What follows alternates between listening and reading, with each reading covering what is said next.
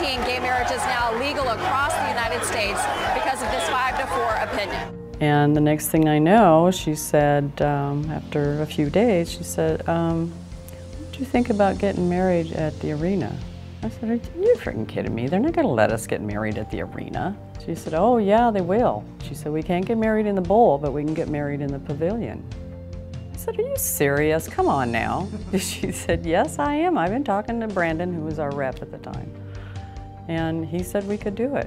So she was pretty ecstatic about it. I was. I couldn't believe it was happening. I really couldn't. Set the date, November 28th. Black Friday. Black Friday. And we didn't think we'd have a lot of friends, but we had about 40 people come down, and we told them the only thing we wanted was them to wear a Mercury shirt. If they had one. If they had one, and most of them did. And loan you one if you don't have one, because we had lots. It was an awesome day.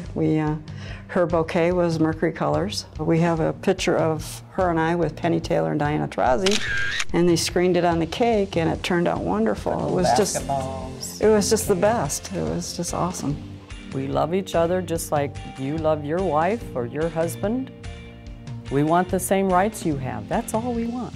It's all we've ever wanted is equal rights, and the Mercury shows that to us. They're saying, welcome. Welcome. You're welcome here. We want to see you here. Who cares, baby? I think I want to marry you.